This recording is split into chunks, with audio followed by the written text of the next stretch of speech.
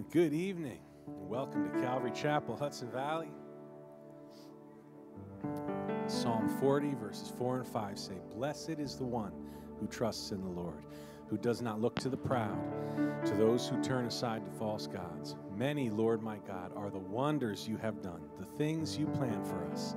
None can compare with you. Were I to speak and tell of your deeds, they would be too many to declare."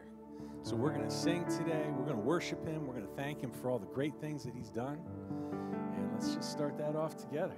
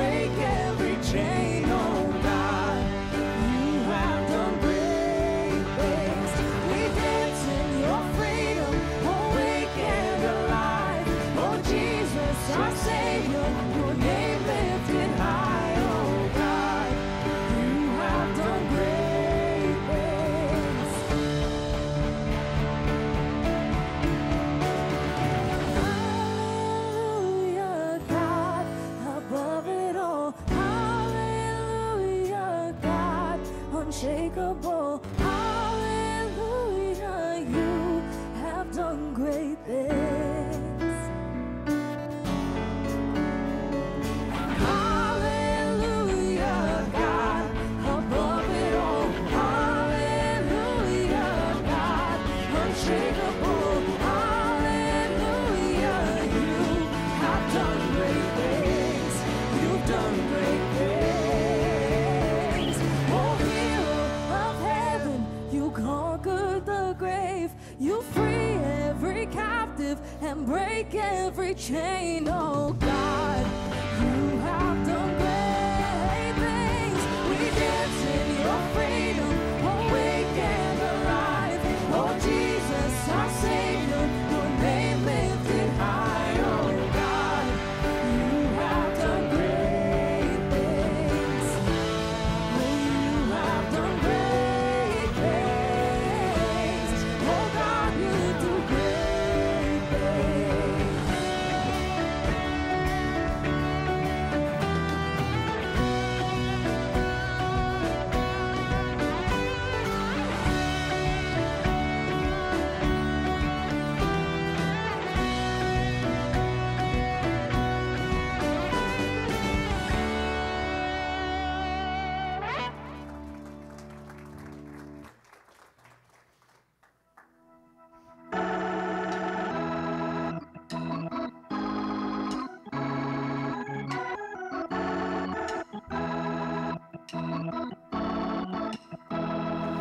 Father, let your kingdom come. Father, let your will be done on earth as in heaven, right here in my heart. And Father, let your kingdom come. Father, let your will be done on earth as in heaven, right here in my heart. Give us this day our daily bread. Forgive us, as we forgive the ones who sinned against us. Forgive them, and lead us not into temptation, but deliver us from the evil one. Let your kingdom come. Father, let your kingdom come. Father, let your will be done on earth as in heaven, right here in my heart. Father, let your kingdom come. Father, let your will be done on earth as in heaven, right here in my heart. Give us this day our daily bread. Forgive us, as we forgive the ones who sinned against us. Forgive them, and lead us not into temptation, but deliver us from the evil one. Let your kingdom come. It's yours, it's yours, all yours, all yours. The kingdom, the power, the glory are yours. It's yours, it's yours, all yours, all yours, forever and ever. The kingdom is yours. It's yours, it's yours, all yours, all yours. The kingdom, the power, the glory are yours. It's yours, it's yours, all yours, all yours, forever and ever. The kingdom is yours. Father, let your kingdom come. Father, let your will be done on earth as in heaven, right here in my heart. Father, let your kingdom come. Father, let your will be done on earth as in heaven, right here in my heart.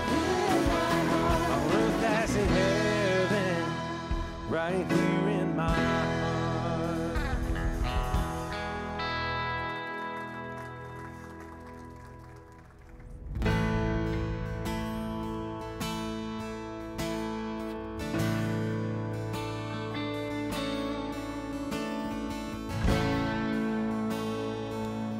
Sing it together. Christ is my firm foundation.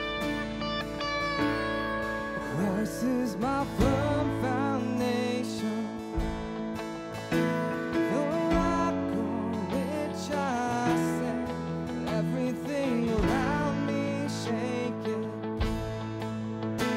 I've never been more glad that I put my faith in Jesus.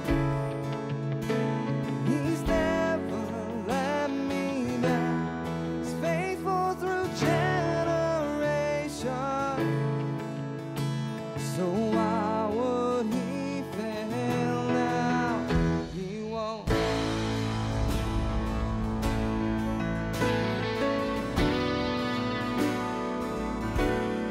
I've still got joy in chaos. I've got peace that makes no sense. I won't be going under. I'm not held by my own strength, 'cause I built my life on Jesus. And he's never let me down. He's faithful in every season.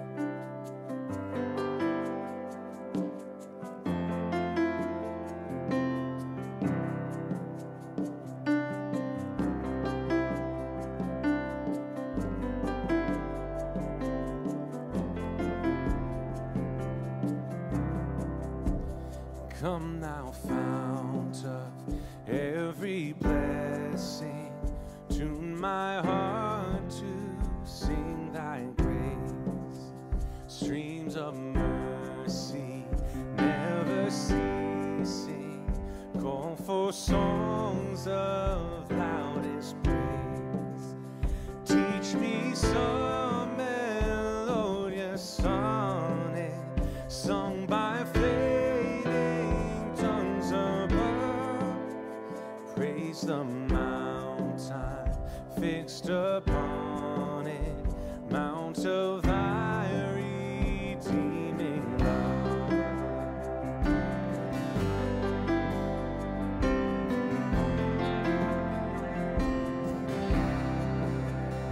Here I raise my Ebenezer, hither by thy help I come, and I hope by thy good pleasure safely to arrive at home.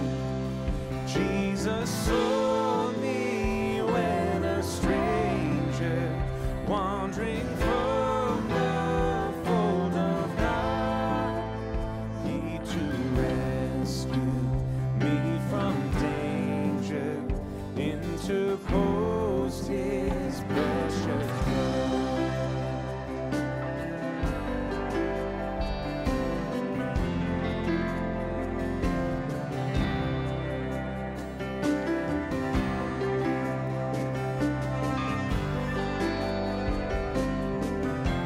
Say, oh, to grace, how great a day. Oh, to grace, how great a debtor daily I'm constrained to be. Let thy goodness, like a fetter, bind my wandering heart to thee. It's prone to wander, Lord, I feel it. Prone to leave the God I love. Here's my heart, Lord, take and seal it for thy courts above. All else I adore your name. Above all else, tune my heart to sing your praise. Above all else, I adore your name. Above all else, tune my heart to sing your praise. Above all else, I adore your name. Above all else, tune my heart to sing your praise. Above all else, I adore your name. Above all else, tune my heart to sing your praise. The highest praise, the loudest praise, to the name above every name.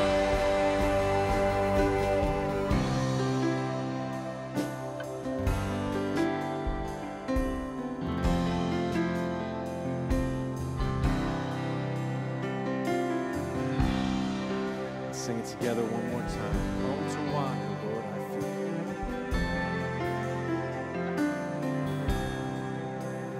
Prone to wander, Lord, I feel it.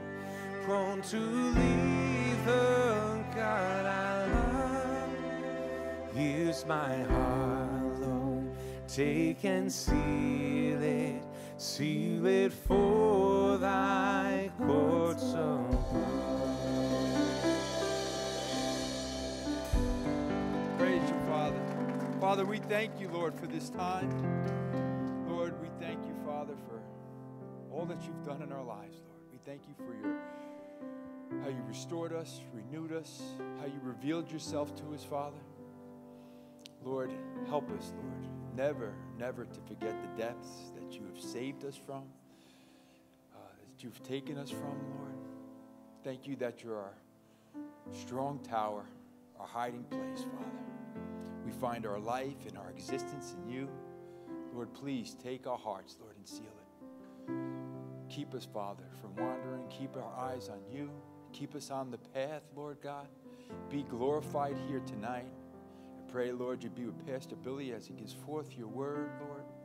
We thank you, Father. Lord, we pray you even be with the kids as they're being ministered to by your servants, Lord. Be glorified in this place. We love you, Father. We ask you to bless this time in Jesus' name. Amen. God bless you. Hey, you guys, thanks so much for coming out. What a great crowd. We're just so welcome to have you guys. Why don't you guys just greet one another, and we'll get on with the announcements. All righty.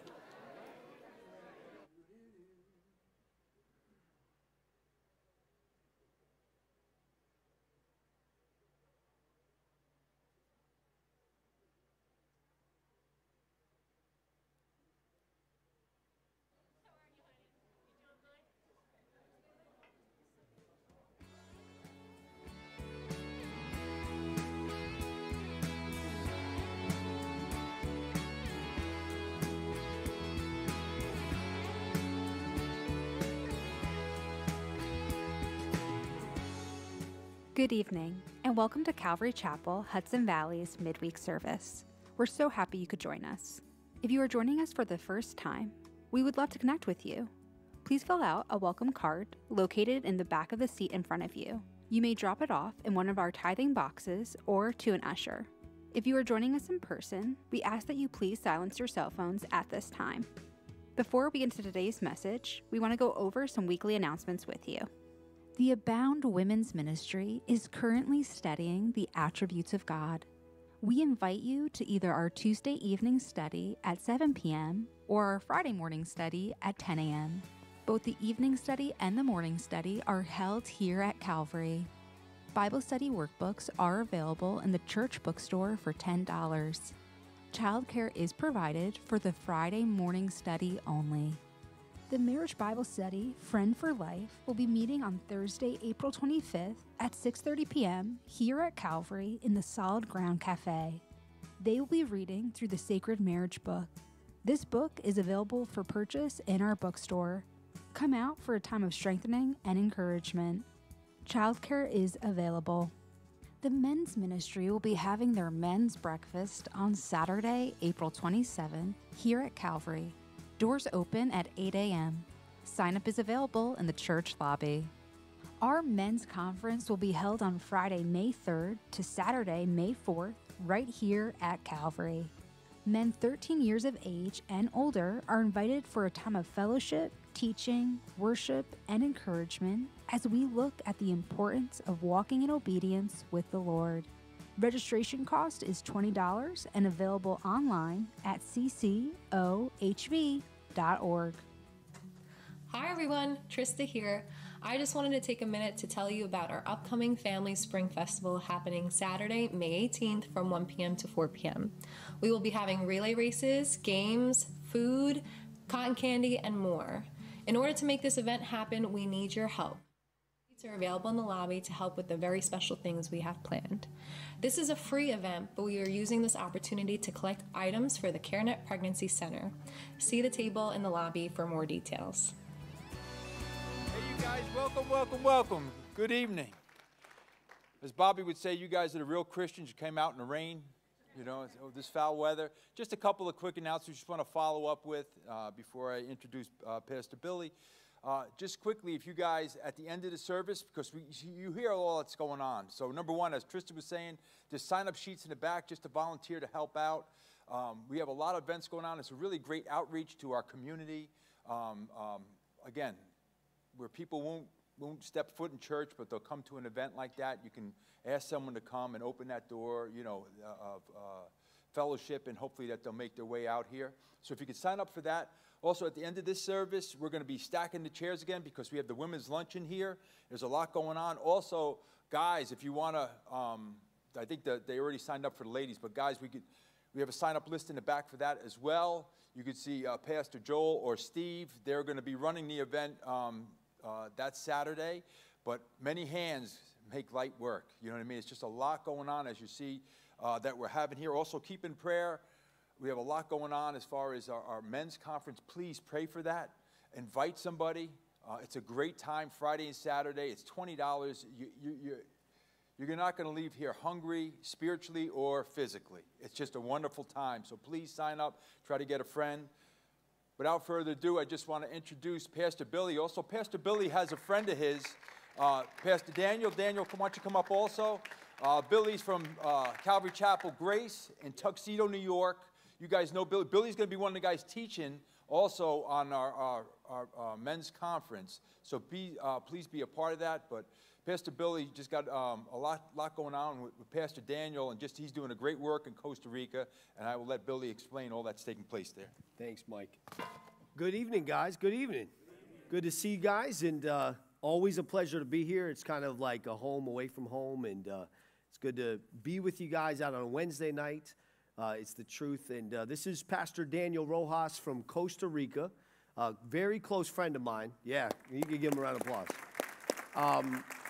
You know, I don't know how long, maybe about a year and a half ago, I was encouraged and invited and asked to go to a trip down there to just kind of almost vet the work that God's doing there, to see there was, you know, we had heard all of these things about child sex trafficking, you know, that you had that movie that came out, and I was kind of went down there, and first couple of days I'm kind of watching this guy and getting to this home and seeing these children. And as a New Yorker and somebody who basically looks at everything like it's a con, I pretty much thought that's what it was. It's true.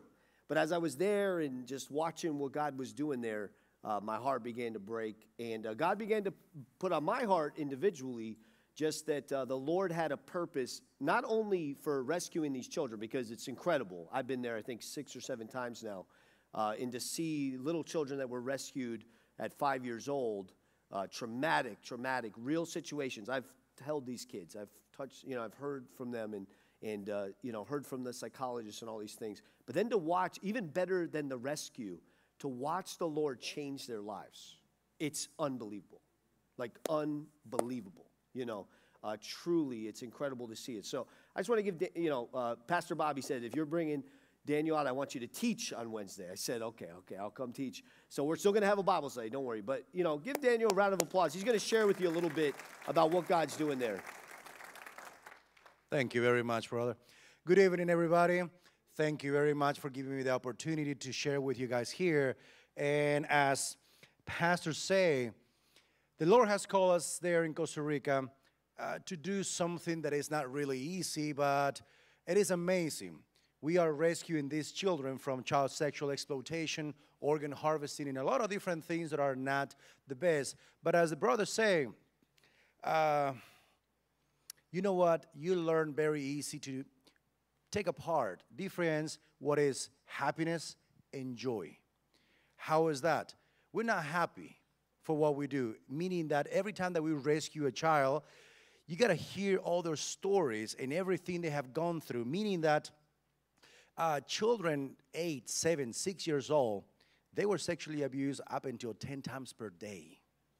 And then you come and you want to say to them, God loves you. And you know what is the first thing they say?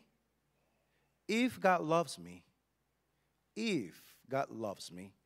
why would He allow for this to happen to me? Because of that, and don't stone me yet when I say this, because of that, we don't share the gospel to them as soon as they come to us. Why is that? Because before we share the gospel to them, the first thing we do is we show the gospel to them. They got to understand first, through our example, through everything that we do, that God is love. How? Through the way how we love them. It is a lot of things. We have 110 children right now there. And there's a lot to do. But let me just tell you very quick. We need your prayer because we cannot do this alone. This is a very strong satanic fight that we have there, rescuing these children from those places where they are, coming, bringing them to our refuge, to our home, and give them hope. That's what the Lord has called us to do, to give them hope. But let me finish with this very quick, so you can pray, pray with us and for them over there, okay? The name of our children's home is actually Little Starfish. Have you ever heard the story of the starfish? Well, I'm so glad that you asked, so I can tell you what, okay? There was one day a man walking on the beach, and he saw thousands and thousands of starfish all over the sand. So at the distance, he saw a little child running to the water, coming back outside, going back to the water, and coming back outside. So he wanted to see what he was doing. So he walked to the child and asked him, "What are you doing?" And the child says, "Because of the low tide, the water went back, right? And left all these starfish outside. And because it's so hot right now, if I don't save them, they will die." And the man says, "There's so many starfish, you're not going to make no difference." The child got one starfish, went to the water, put it back in the water, came back and said, "I made a difference in that one." We might not rescue all of them. We might not rescue all of them, but we want to make the difference in those that we rescue. And we want to ask you to pray for us so you and us, we can make the difference in their life. So thank you very much for all what you do, and keep us in your prayer. Thank you. Amen, amen. So good to be with you guys. After the service, Daniel will be kind of in the back foyer. You could ask him questions. That is like, talk about a little sliver of what is happening there. It's legit. It's special. I've been talking to Pastor Bobby about it, and we've taken 2 teams from our church that have been there, visited the home, ministered to the kids. I promise you, it's incredible. There's so much work to be done, and like Daniel said, it's the starfish thing. It's like you're getting one at a time. You can't rescue them all, but to watch the kids get rescued and to watch their lives change, incredible, incredible. Even if you have a young teenager or whatever that's not like, super into Jesus or something like that, I bring them, because it's kind of like, I used to play football, and, I remember one time I got knocked out, and my coach broke the salt on my nose. I woke up. I think this is the salt, the break, that thing that's just going to wake up this next generation for the gospel. So, amen? And so just something to be praying for. You can talk to him afterwards and get more information from them. If you have your Bibles, let's go ahead and open those up. We're going to be in John chapter 3 tonight. John chapter 3, and you might go, "Oh, I know, John 3:16. Nope, John 3, verse 22 we're going to start, and then we're going to go through verse 36. If you need a Bible, I see these good-looking guys here passing out the Bible, so get that. At our church, we say if you don't have a Bible, that's our gift to you. But I would say this as well. If you have 10 of these in the back seat of your car, bring some of them back to church. Okay. So that's it, or give them out. But we're going to be in John chapter 3. We're going to look at verse 22 through 36. If you're taking note this evening, the title to the message is 7 words that will change everything, that will change your life. 7 words that will radically change your life. And I'll tell you in advance, those 7 words are in John 3, verse 30, if you want to look at them. But we're going to talk about this tonight. 7 words that will change your life. Jesus, as we pick it up here, has just got done finishing talking with Nicodemus. And that's that Nick at night conversation. Remember this? Jesus is there, Nicodemus, the Pharisee, the teacher of Israel. This was an intellect. This was a religious man. This was probably a man that was a lot better than me before I came to know Christ. Like a good person, the prototypical person that thinks, I'm going to heaven because I'm a good person. And he comes to Jesus at night and says, good teacher, what must a man do? What do we have to do to go to heaven? And he says, Nicodemus, unless a man is born again, right? Isn't that incredible?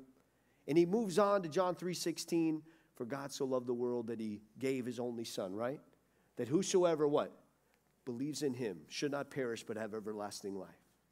But we're gonna pick it up after that together tonight. We're going to see this. And I believe that John chapter 3, verse 1 through 21 is is the keys to salvation or justification, where we get born again and we're changed and God now sees us just as if I never sinned. But now, church, and I knew we were going to be here on a Wednesday night, so I always call our Wednesday night crew, you guys are the Navy SEAL Christians, So now we're going to talk tonight about the next step of salvation. It's not justification, it's called sanctification. Sanctification. Where God begins to change us. And I want to tell you something tonight. Sanctification, it will bless you. It'll bring you to a place that's better than where you're at now. Following Jesus and being changed by Jesus is a blessing, right? Amen? So that's what we're going to look at tonight. So let's pray and then we're going to dive in. Father, thank you. Thank you for Pastor Bobby, for Pastor Mike. Thank you for Calvary Chapel, Hudson Valley. Thank you for those shirts that say Calvary Chapel, New York. Lord, you know how much I love this place and how much, Lord, you love this state and these people, and we have so much work to do. But, Lord, we know it's not us doing it, like Paul says, but it's Christ in us. It's not I, but Christ in I. And, Father, tonight we pray that you would touch us, you would change us, that your word would have an effect on our minds, our hearts, our families, Lord, just our holiness. Lord Jesus, every part of us, Lord, our heart towards children being trafficked around the world, Lord, that you would just continue to give us ears to hear, Lord, what your Spirit is saying to us, even here tonight. And God, we ask it in Jesus' name, amen. Now, most of you guys know this. I have 5 children. I grew up, in a single-parent house and, lived a life of sin, got born again. I've shared this story with you. Some of you are like, who is this guy? I never heard from him before. And that's good. That's lucky. You're lucky you never heard me. But anyways. But, it's amazing. Every day I wake up, I go, I can't believe that I'm a dad. One of my great fears is, I didn't have a dad, so I always say, Lord, I don't know how to do this. And the Lord always reminds me, yeah, you do. I taught you how to do it. I'm your father. Just be like I am with you with them. And I always tell them, that's impossible, Lord. But, we've got 5 kids, and our 4th son, his name is Judah. And out of all our kids, Judah is probably the most like me. He's bad. He doesn't listen, right? He's rebellious. But he's just likable. Now you're thinking, you're not very likable though, so that's the part that's not like you, which is probably true. But this kid, he's so funny. We have on our kitchen table, we have this big bowl. You probably have this with fruit. I mean, I don't eat fruit, but my wife buys fruit, and she eats it. And there's always apples in it. Always apples in this bag. And my son Judah will go over, he'll take an apple, he'll take one bite out, he'll walk around the house, he'll put it down, he'll go back. I mean, this kid will go through a bag of apples in about 15 minutes. So the other day I was in the house, it was Monday, it's my day off, and my son Judah takes his 5th apple out, and he takes a bite out of it, and my wife says, put that back. So he literally takes the chunk out of his mouth, puts it in the apple, puts it down, and looks at her and smiles. And I go, that is my son right there. That's him. Listen, brothers, sisters, tonight, John 3:16 is justification. If you're here tonight and you have said yes to Jesus Christ, if you have believed on the Lord Jesus Christ, you are saved. You are a child of God. When God sees you, he sees you just as if you never sinned. If you came here tonight and you have just had the week from hell, you've just been stumbling and bumbling. You come in here with, just sin, I always refer to sin like stepping in a pile of dog poo, and you're just tracking it into church tonight and the ushers are vacuuming up behind you. If that's you, but you are a child of God, I want to tell you something. God sees you tonight just as if you never sinned. He still loves you. I want to tell you tonight, I've been walking with the Lord for probably 2 decades now. I'm going to be 20 years married. It's insane to me. I tricked this woman so bad. It's insane. If you ever meet my wife, it's kind of how Pastor Bobby and Liz are. It's very similar. I'm insane, and my wife is so proper and wonderful, and people always feel so bad for her. It's true. 20 years. But I tell you, the amount of grace that I've received from the Lord is incredible. The amount of times I've come to the Lord and say, I think that's it, right? If you can lose your salvation, I probably lost it. And the Lord reminds me, no, you're my son. But as I've grown in my walk with the Lord, one of the great privileges is to be changed by Jesus. To be able to communicate to other people, I know for a fact that God can take a sinner and little by little, and you still struggle, but change you. Change you. And how I know it? I know it because the Word of God says it. I also know it because it's happened in my life. But that's what we're going to look at tonight. It's these 7 words that can change everything, and we're going to see it here in the text. So we're going to pick it up, John chapter 3. We're going to begin in verse 22, and we're going to switch from Jesus speaking to Nicodemus, Jesus telling Nicodemus, God so loved the world. Jesus telling Nicodemus, John 3:17, God did not send his son into the world to condemn the world, but to save the world through him. And we pick it up, verse 22, after these things. So after this conversation with the Pharisee, with Nicodemus, Jesus and his disciples came into the land of Judea. So now Jesus will leave Jerusalem, which is in the south. He'll leave kind of the capital district. He had presented himself as the king of the Jews. Remember how he presented himself? He went into the temple and he started flipping over tables. I had to do a memorial service recently, but the person who was heading it up says, I don't want you to talk about anything religious. I said, that's no problem. I'll just talk about Jesus. And they said, well, Jesus is religious. I said, I'm going to tell you, I will talk about what Jesus thinks about religion. And I talked about John 2, where Jesus goes in, he flips over the tables. They were like, what is this guy talking about? Like, Jesus is not about religion. It's not about religion. Make sure as you're communicating the gospel in this world, you make sure people know it's not about religion. Jesus wasn't about religion. Religion comes from the Latin word relingere. It's man's attempt to relink with God. Jesus knew you couldn't relink with God. I couldn't relink with God. I remember when I first got saved, people would, it was that song, it was very popular. Remember that? I found Jesus. How many of you guys remember that song? I couldn't sing that song. I didn't find Jesus. I used to sing it. I'd be like, I ran from Jesus. That's what I did. Because that's the truth. But Jesus came and found me. He did. Jesus went into Jerusalem, presented himself as king, but they didn't want him as king. Why? He flipped over the tables. He said, in order for me to be your king now, there needs to be repentance. So they'll reject him, and now he will go to the north, to Judea. And there, verse 22, he remained with them, and he baptized. So Jesus begins to baptize. You know, if you fast forward to chapter 4, you'll see that Jesus actually didn't baptize. Chapter 4, verse 2 says, though Jesus himself did not baptize, but his disciples. So his ministry was baptizing, but it was really the disciples. And watch this. He remained with them and baptized. Verse 23, now John also was baptizing in Aenon near Salem, because it says there was much water there. You know, often ministry is very practical. You know, I think sometimes in Christianity, we're waiting for like the Cheerios in our cereal bowl to line up and tell us where God wants us to serve. I'm serious. You know, it's like, you know, and listen, if you don't feel called to help rescue children, that's up to you. But like, I kind of think as Christians today, it's like, it's go time. You know, it's like, what are we talking about here? You know, like, you know, God bless all those people. And, you know, if you're here and you're going, vote in November, and I think you should vote. I think you should. Do I think it's going to change much? I don't think it's going to change much. I think the problem in America is the heart of America. I think people need to be born again. I never smoked marijuana because Nancy Pelosi said it was legal. I'm just going to tell you the truth. I never considered that. I was like, you know, where I grew up, we used to ride our bikes and get alcohol at 10 years old. I never did that because it was legal. If it was legal, I probably wouldn't have done it. I would have found something that was illegal to do, right? I'm sorry, and maybe that's too much for us here tonight. But you guys are the Navy SEALs, right? But I'm being honest here, right? You know, we kind of see that. I think we make this too complicated. John the Baptist was baptizing in Aenon, well, because there was water there. And people needed to be baptized. People needed to be called to repentance. It was time for the kingdom to come. I think we're in that time, brothers and sisters. I think we're in the time tonight. Jesus is going, I want to move. But I think he doesn't want to leave the kids at home, you know? He wants us to come with him on this trip. And he was baptizing in Aenon because there was much water there. And they came and were baptized. Verse 24, now John had not yet been thrown into prison. Remember, John will get thrown into prison because he'll call him out on, you know, his adultery, Herod. Verse 25, then there arose a dispute. And don't ever be afraid for little disputes in the body of Christ. It's just the cost of Jesus saving sinners like you and I. Between some of John's disciples, but it was with the Jews, about purification. They were arguing with John's disciples, guys, so you understand. They were saying that Jesus' disciples didn't know how to wash their hands properly. Just think about this.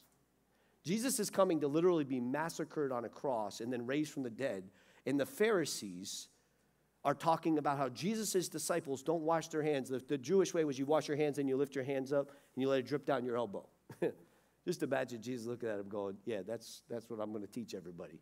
The Sermon on the Mount, let me stop. This is how you wash your hands. You know, it's like, it's wild. You know, only Pharisees can make the gospel complicated. You know, the message of the gospel is so simple.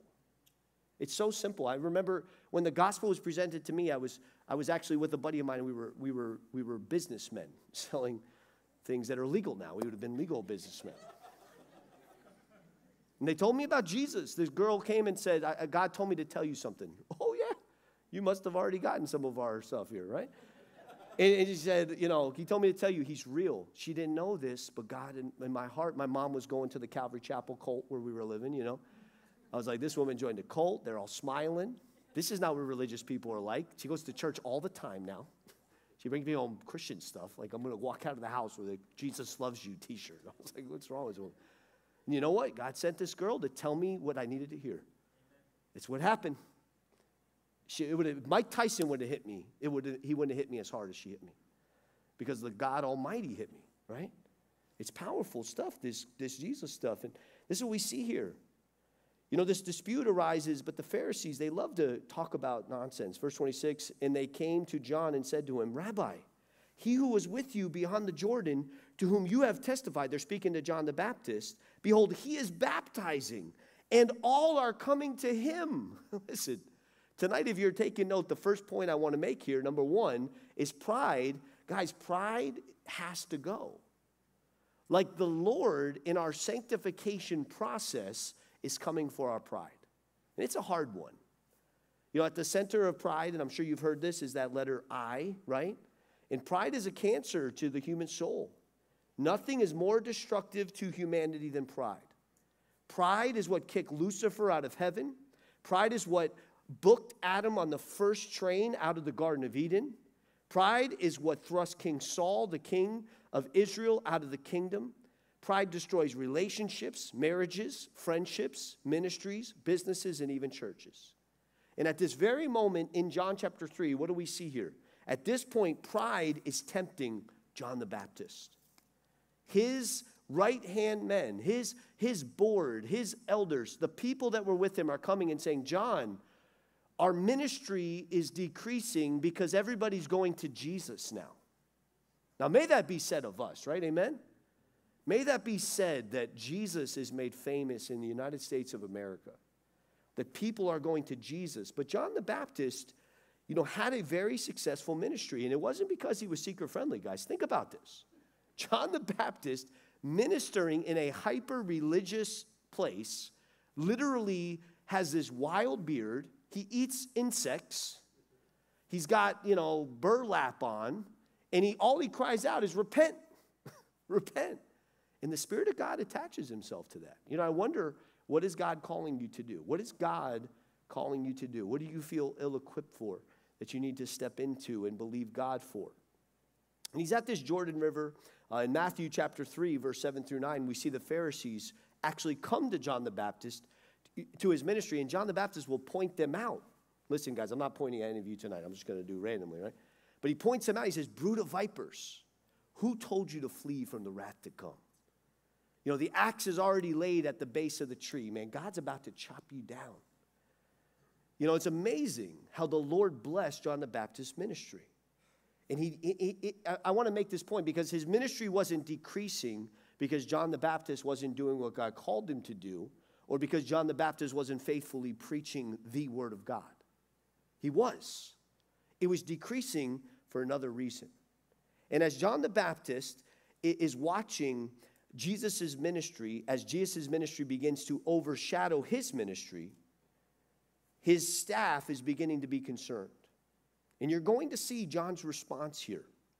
You're going to see how John realizes who he is.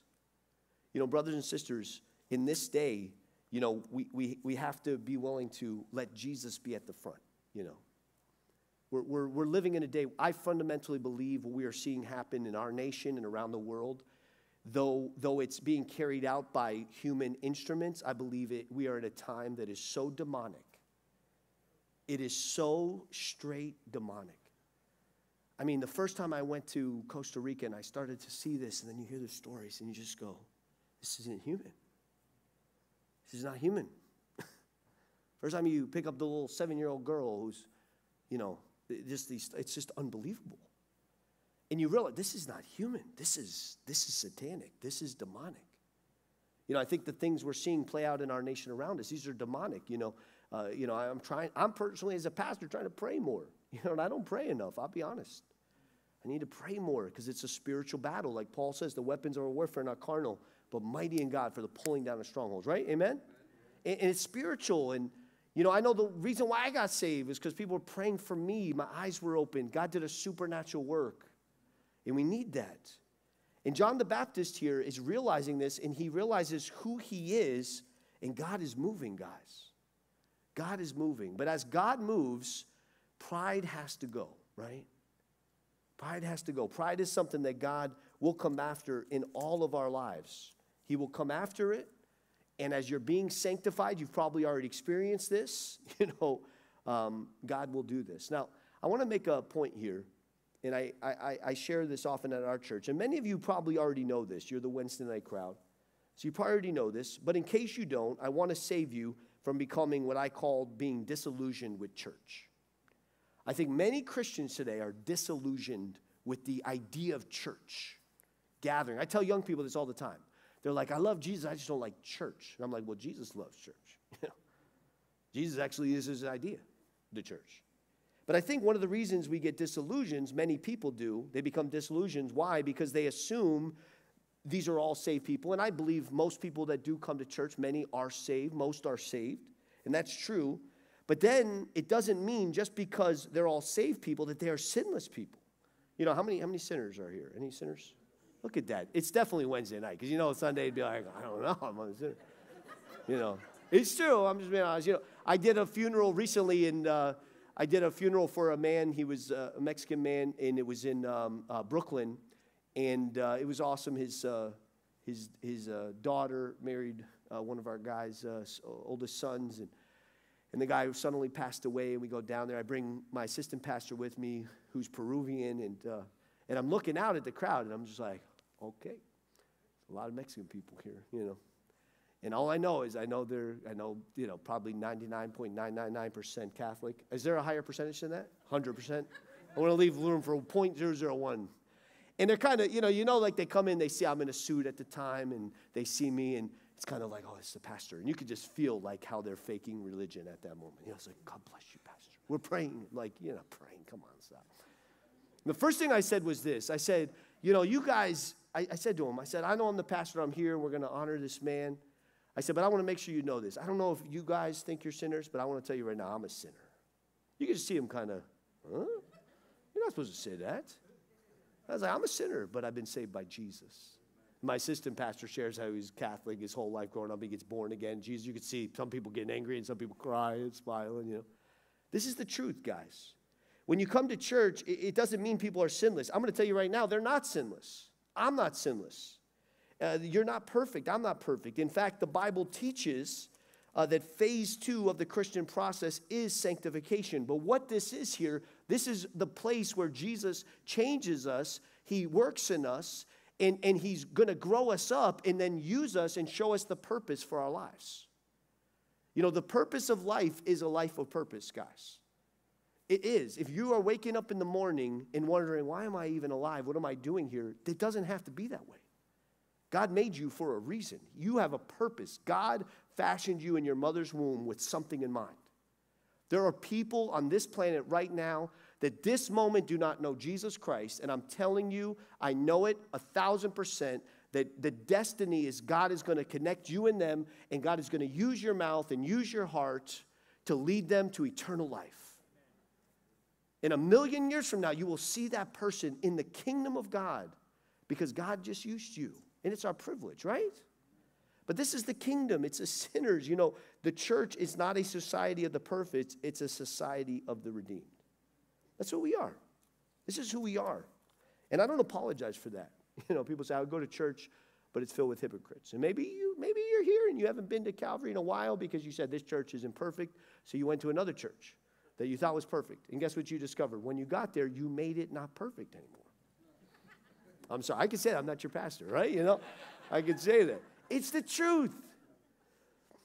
John's disciples didn't understand this, but John the Baptist knew it.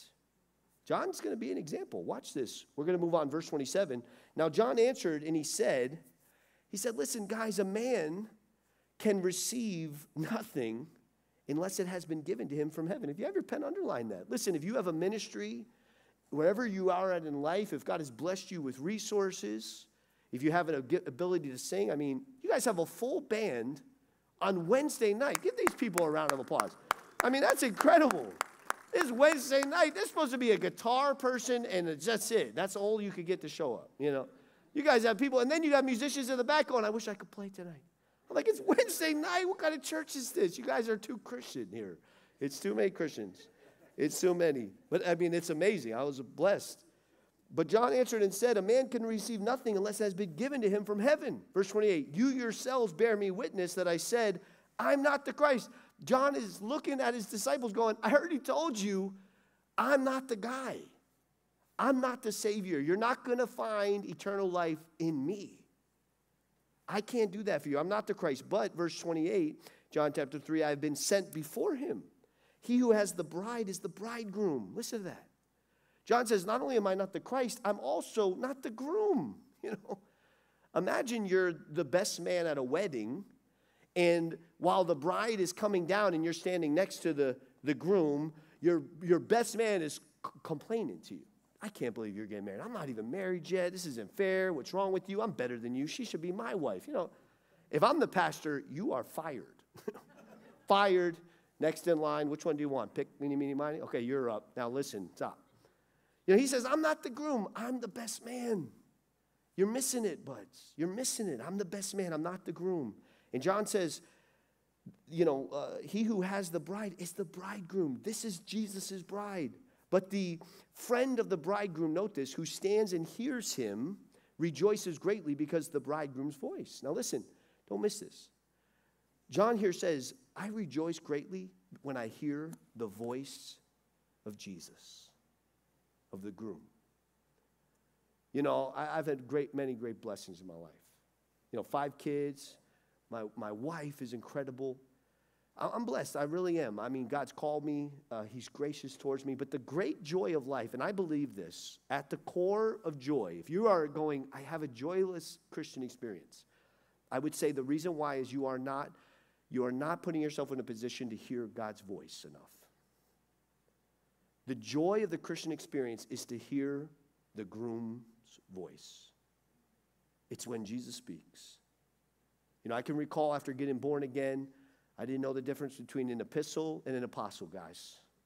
It took me a year of my walk. I remember I was going to a small group Bible study, and this gal, you know, basically says, oh, Peter, are you still smoking marijuana? Yeah, I don't forget. Why, is that wrong? God made it. You know, I was like, it's good for you. You know, you're just so stupid. And you know, God changed me. But I remember I used to, you know, work out. You know, I used to work out on my back patio, and I started reading my Bible, and had a lot of trouble reading the Bible. A lot of trouble. You know, I just never really read much before, but I wanted to know God, and I remember God says, if you want to know me more, you got to read the Word. And I was like, oh, gosh, is there another way? Is there another way? And I listened to a lot of audio tapes back then. I had a Walkman. How many of you guys know what a Walkman is? Anybody know what a Walkman is? Great. You know, it's great. Now I have access to nothing. No, I know how to use this thing. But, I mean, I was listening, but I was reading my Bible, and I happened to be in Jeremiah 29:11. Didn't know it was a famous verse. I'm working, I read it, for I know the plans I have for you. God spoke to me that day.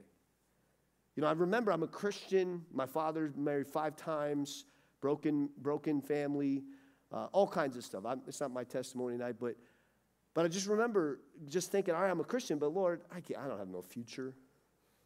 There's no hope for my future. What could you make of me? My brain doesn't even work. I've already screwed up. My name is terrible. I mean, you know, it just was everything. And I remember the Lord speaking that to me. He said, I have a plan. I see a future for you. I had no idea what that meant. None. 0. But I remember the Lord speaking it to me. It became kind of like my life verse thing, you know. I have a plan. You know what? God told the truth. It was true. He had a purpose. He saw all that I'm doing living now. But back then, God saw Daniel. God saw the little children. God saw tonight. He saw it all. I saw nothing. I couldn't even see. But God saw it, and he spoke it, and it brought joy to me. I remember going, this is kind of weird. This feeling of joy. You know, I knew what happiness was. I knew quick pleasure, and then it went away, and it led to darkness and depression. I remember that. But I didn't know what joy was. I remember this joy came into me. It was the voice of the bridegroom. It was God speaking, right? And I want to remind you tonight, that's it. And John the Baptist says, this is where the joy, brothers, he says, men, you're missing it. I'm not the Christ. I'm not the groom. Therefore, this joy of mine is fulfilled. Verse 30, he must increase. And this is the key verse. These are the 7 words that will change everything. He must increase, but I must, what does it say there? Decrease. This is the truth. You know, if you heard a Christian message after you were saved, that fundamentally the spirit of it was, Jesus must decrease, but you must increase, that's the wrong message. It's not real. I fear a bit of Christendom today is teaching this message. That's not the way to what God has for you. The way to what God has for you is you must decrease, but he's going to increase. And the more he increases, the more blessed you'll be. Verse 31, look at this. He who is of the earth is earthly and speaks of the earth. He who comes from heaven is above all. Verse 32, and what he has seen and heard, that he testifies, and no one receives his testimony. Now, let's stop there. Listen, if you're taking note, it's number 2 tonight, as we talk about these 7 words that will change your life. And it's John 3:30, he must increase, but you must decrease. But in this process, number 2 is you need to pattern after good examples.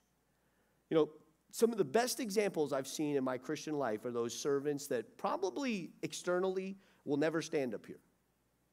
But I've kind of learned those are the super Christians, you know. The ones that are kind of always humbling themselves, always decreasing, they're praying. It's incredible to see it. You know, John the Baptist was willing to be that man. To be that man that would take a step back to allow Jesus to take center position. And we have to continue to be there, to be in that place. Number 3, if you're taking note in this, is number 3 is let God use your life. Let God use your life. This is very hard. This is a hard thing. We all want to be used of God, but in that process, God, as he uses our life, is the one who's going to get the glory. He must get the glory. In the process of him increasing and us decreasing, it goes against every single fiber in our flesh. Everything. You know, I remember it was many years ago, and I was going through something very hard. There was a situation in ministry that was just so hard. It was just crushing. It was just, and, you know, as a man, I just wanted to just, whoosh, you know, just handle it the way I wanted to handle it. And I remember I talked to your pastor. I talked to Pastor Bobby, and I was like, you know, this is the deal. What should I do? I'll never forget what he says. It was probably the greatest advice I've ever gotten in my Christian life, ever. And he says, just bless him, Bill. Just bless him. I literally dropped the phone. Pick him up. What? What are you talking? What does that even look like? And he started to tell me kind of what it looks like. I said, are you crazy? So I have to lie to this person to do what you're saying. He said, just bless him. Just bless him. I'll never forget, he says, all you need is God's favor. All you need is God's favor. Just bless him. Watch what God does. I'm going to tell you something. He was right. He was spot on. It was incredible. I was so grateful for that. I remember stepping into that. As I was stepping into that posture of just blessing someone that was hurting, that hurt me, hurt my family. I remember stepping into it. I remember my flesh just decreasing. Every part of my flesh was like, you know, screaming like a baby. Right? But I was just like stepping into it. But as I stepped into it, I watched, my flesh was decreasing, Jesus was increasing, and man, was it awesome to watch God bless it. It was kind of like living out when Jesus says, bless those who curse you. Pray for those who spitefully use you and abuse you. You know, how many guys like that verse? I hate that verse. I hate it. It's like, you know, it's like, you never walk into somebody's house and you're like, there for dinner, and you're like, oh, look at this beautiful scripture on the refrigerator. Bless those who curse you. Pray for them. You don't have that. It's like, the Lord bless us and keep us, you know. You don't go to Hobby Lobby and say, you see the big picture. It says, everyone who lives godly in Christ Jesus shall suffer persecution. It's like, they wouldn't make a good poster. Nobody puts that up. You give it to your, I can see a spouse giving it to their spouse. Oh, hey, this is for you, right? Nobody does that. But as we let God use our life, guys, this is what it looks like. It looks like God using our life. And sometimes it's humbling, right? Sometimes it's humbling. Sometimes it's humbling. But humbling is good because then Jesus is lifted up. And I'm going to tell you, I remember this verse in Romans. The first time I sensed that as I was reading Romans and God spoke this to me, God says, if you put your trust in me, you'll never be ashamed. You won't be ashamed. Do you think those Christians in China that are being killed for the gospel, or in India, or most parts of the world right now, there's more persecution happening on planet Earth right now of Christians than ever before in human history? People are dying for the gospel. You think they're ashamed? They're not ashamed. The people killing them are ashamed. They will be. But they're not ashamed. Listen, let God use your life. Let him use you. Watch what God will do. Let's wrap this up tonight. Verse 31. Back to verse 31 or 30. He must increase, but I must decrease. Those 7 words. It'll change you if you begin to pray that and say, Lord, do that in me. Verse 31. He who comes from above is above all. That's the Lord Jesus. And John the Baptist, he's pointing to that. John the Apostle is pointing to Jesus. He who is of the earth is earthly. He speaks of the earth. But he who comes from heaven, well, he's above all. That's Jesus. He's above all. Verse 32. And what he has seen and heard, that he testifies, and no one receives his testimony. He who has received his testimony has certified that God is true. God is true. Verse 34, for he whom God has sent speaks the words of God. For God does not give the Spirit by measure. Note that there. John is saying here, listen, when God blesses you with the Holy Spirit, it's not like a drop in your cup. If you tonight say, Holy Spirit, would you come afresh upon me? Father, would you fill me afresh? God doesn't come over and drop like one little eyedropper of the Holy Spirit. That should be enough. And you're trying to drink it. You can't get it out. Abundant. It's abundant. God blesses us abundantly, guys. He loves us. He's generous. I believe God wants to bless every person in here tonight. Tremendously. Tremendously. Believe God for that. And he says that here.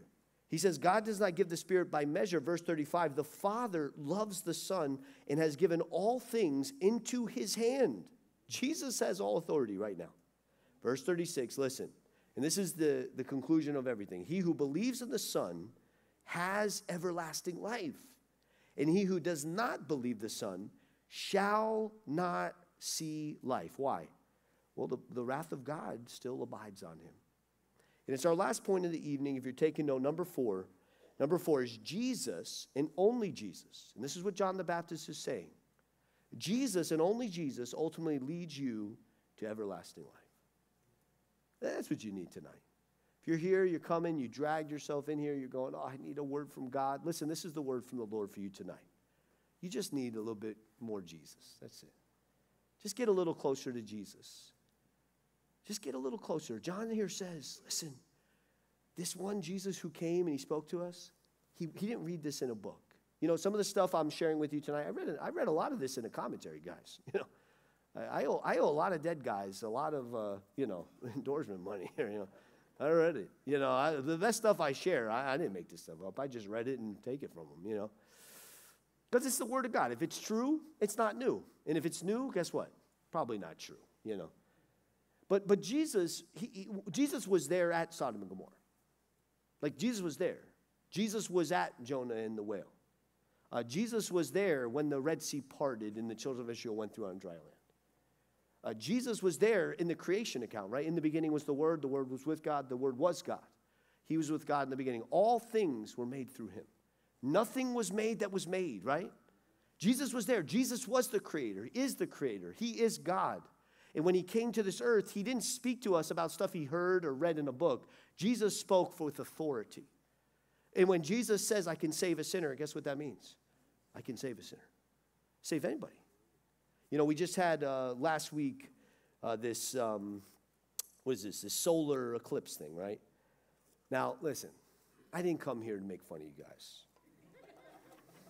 But I'm going to. So, I actually was speaking at a conference in the Northwest, and I get off the plane right as the solar eclipse was happening. All these people are lining JFK Airport, looking out the windows with these glasses on, and I'm like, this is great.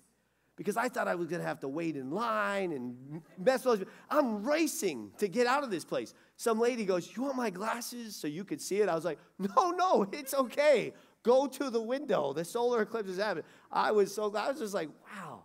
You know, and then I got home, and my wife was like, oh, we were outside with the glasses looking at the sun. I was like, oh, I couldn't tell her. You know, she'll listen tonight, though. She'll find out what I thought about it, you know. But it was just kind of funny. But, you know, as I was thinking about it, this analogy came to me. You know, and obviously I'm a pastor, so I come up with an analogy from every single thing that happens in the whole world. That's just how it works. And, you know, like the sun and the moon looks wonderful at night, guys. It looks wonderful at night. You know, when the sun is reflecting off the moon and you see it in the dark sky, it's wonderful. But all the moon is, and you guys know this, all the moon is a giant ball of dirt. You know, if we saw the moon in all of its splendor without the sun on it, it's like, wow, that is a really dirty, big thing. Brothers and sisters, I'm not trying to be mean to you, but all we really are, apart from the light of the sun, is some of us are bigger than others, but we're just dirt, you know. Like David literally says, who am I that you are mindful of me, right? Who am I? I'm but dust. That's all I am. It's a man that understands himself. A woman understands himself. But when we're properly aligned with the sun, it's a good thing. But listen, in the morning, when the sun begins to regain strength, though it's 93 million miles away, at sunrise, the moon has to diminish so that it gives light way to the light of the sun, right? I think the church today, I think we have a bit of a problem. And I believe we got an analogy of that problem. You see, what we had the other day was called a solar eclipse. The moon had eclipsed the sun. And it's nice for a moment, but if the moon stayed in the position of eclipsing the sun, we would have been ready for the rapture, wouldn't we? Okay, you know, they didn't say this on the news. And I think right now, too much of us as believers, too much of the church, are eclipsing the light of the sun. We've got to get out of the way. You know, and I don't even know how to do it, but I say, Lord, you know, like Jesus said in Matthew 5, verse 16, he says, let your light so shine before men that they may see your good works and praise your Father in heaven. You know, we've got to really say, Lord, as I go out, and I don't think that means we don't do anything. I think we've got to get going. I'm a big church, let's get going person. You know, God, when he parted the Red Sea, before he did, and Moses is there going, Lord, what are we going to do? And Moses thought he was so spiritual. He looks at the children of Israel and goes, stand still. See the salvation of the Lord. Thus saith the Lord. Remember that? And then he goes to the Lord, apparently in prayer, and he's like, Lord, what is going to happen? We're going to all die. Read the text. This is how it goes. And the Lord basically says, what are you doing? What are you crying about? The Lord says two words, go forward. Imagine that. Moses looks to the right side. There's a mountain. The left side is a range. Behind him is the army of Egypt, and then there's the ocean. So the last place he thinks he's going to be going forward to is the ocean. He probably thinks, all right, let's pick up our sticks and attack the Egyptian army. And the Lord says, no, put your little stick, your staff over the ocean. Watch this. Go forward. You know, it's like we got to get back to that place, guys. You know, whether maybe it's going to be to go minister to these children and come alongside of what God is doing. I believe personally, God is looking. He's not ready to come back just yet because people are still getting saved. And I believe God is seeing all these children, and this is just a drop in the bucket, getting raped and just horrors. And I believe God is saying, I want to use my kids to rescue my kids. It's special. But this is all these types of things. We've got it in our own communities to go and to bring the gospel. But we've got it, the eclipse can't be, right? The moon cannot eclipse the sun. It can't be. It can't be, guys. And John ends with this last thing. He who believes the Son has everlasting life. Listen, this salvation is eternal. Like, whether you know me that well or not, and maybe you don't even like me, and that's okay, right? So we get to heaven, just say, Lord, I want to be as far away from that Pastor Billy guy as possible in heaven. He'll accommodate you, you know? But I'm telling you, we're going to know each other 500 years from now. Like, we're going to heaven, guys. Like, this is real. We're going to heaven. And the reason why we're going, nobody's going to be in heaven and everybody's going to be worshiping, and there's Jesus, and you're going to be standing next to Jesus going, yeah, give us some more worship, right? It's called hallelujah, not hallelujah. It's not hallelujah me. It's hallelujah. Yeah, it's praise to God. And we're going to get there, and this is what it says here. He who believes the Son has everlasting life. He who does not believe the Son shall not see life. But notice here, but the wrath of God abides on him. And I think we struggle with this, the wrath of God. You know, the other night we were in a midweek service just like this, and there was a lot of rain outside, and all of a sudden, in the middle of service, boom, the lights went pitch black. Our sanctuary, similar to this, it was you couldn't see your hand in front of your face. You know, and right as I was sharing, before all the power in that, you could hear the children screaming in the children's wing. You know, we got multiple classes like, ah! You know, it's like, that's awesome. I loved it. I was like, that's great. Because I was thinking about the children's workers and how they were like, what do we do? And I just got a kick about it. I was like, that is so great. You know, I was like so happy to be the pastor at that point and not have to be the 5 to 8-year-old teacher, you know. But, you know, I was in the midst of talking about something, the Lord, because I know so many people have trouble with the wrath of God. I have no trouble with the wrath of God. You don't have trouble with the wrath of God either. You just think you do. I'll tell you right now. Let me paint this picture. Let's say you have 2 children, 3 children, whatever, 1 child. And let's say somebody had stolen your child. And they had your child in their basement, and they were torturing your child. What wouldn't you do to get them out? Would there be anything? Would you go to the door and say, hello, is anyone home? I just want to be godly. If you did that, you're not godly. What wouldn't you do to rescue your kid? Seriously. Would there be anything that you wouldn't do to rescue your kid? I've got no problem with the judgment of God. God is looking at this world. He's looking at people being like this stuff we're talking about tonight. He's looking at believers. He's coming, folks. And he's going to handle the business. You know, like you're going, what is he talking about? Just read Revelation tonight as a nice little bedtime story, right? You'll see. The Bible says the blood will come up to the horse's bridle. And I've got no problem with it. I'm a dad. Somebody takes my kids and they're torturing them. You better be able to handle it because I'm coming. I'm going to do everything possible. You have to rip my arms off and my head off to stop me. And God Almighty, He is coming. He is coming. He's going to rescue His bride. He's going to rescue those that are being tortured and raped on this planet and sexually exploited. Jesus is coming, guys. And He's going to handle it. But the beauty is this. This is the beauty. Before He comes, He sent His Son, Jesus. God the Father sent His Son, Jesus. He says, man is sinful. And He sees humanity tonight. And do you guys usually close in a song on Wednesday night? Yes, if the worship team will come on up. You know, He sees mankind, and He sees us sinking in our quicksand of sin. And rather than coming, God the Father doesn't pronounce judgment. He's not coming. He's not condemning this world right now. That's why the world is so shocked. Because they're going, well, God's not condemning us. Well, He's not going to condemn you just yet. And He comes, and His response to man's sin was actually giving His Son, Jesus. You understand? But even if you're here tonight and you've never said yes to Jesus, I want you to know this. God loves you.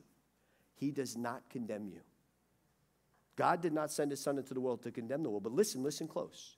But if you see what we did to Jesus, if you see the sacrifice for your sins, which was God's own Son, Jesus Christ, and you despise it, you say, you know, Lord, I know that was your plan for salvation, but I want to go to heaven a different way.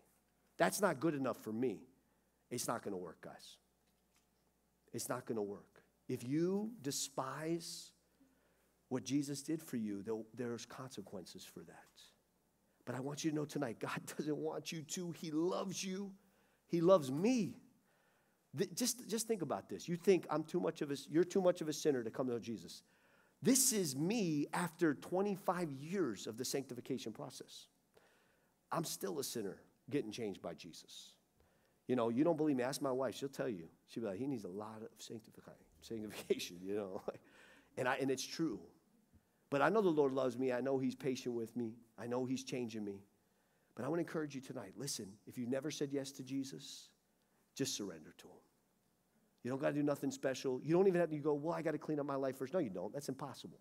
What you do is right now, right this second, you say, Lord Jesus, come into my life. I believe that you're God. I believe you died on the cross for my sins, that you rose from the dead. I want to follow you from this day until forever. My life's yours. That's it. You just give your life to him. Lord, start a work in me, and then he'll take it from there. Just stick with him. Those 7 words. Listen, that's the process. He must increase. Brothers, sisters, we've got to decrease. We've got to get out of the way of the sun so it can shine, right? Amen? Amen. Praise the Lord. Why don't we stand together? We're going to close in a song.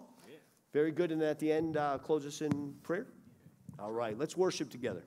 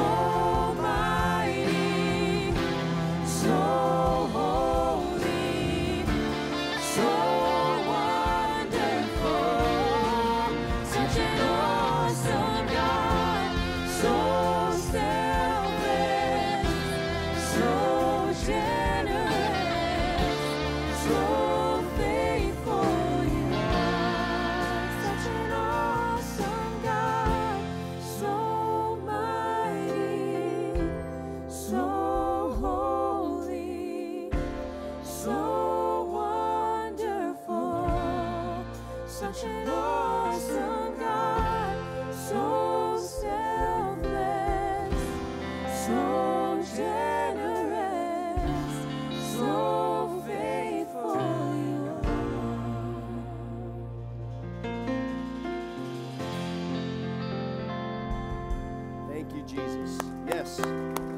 God, we do. We praise you.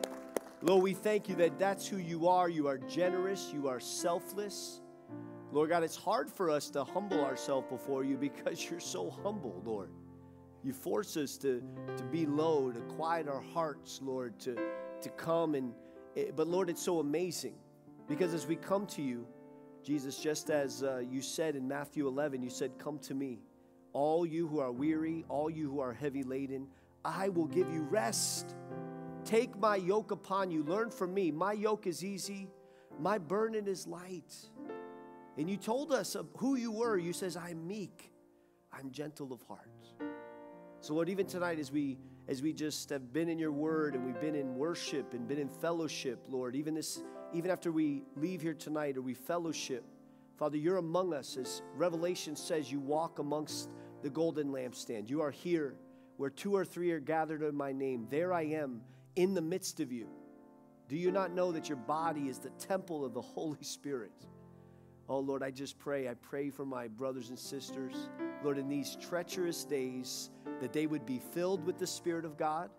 I pray that you would bless them with a revelation that to decrease, Lord, is how you increase.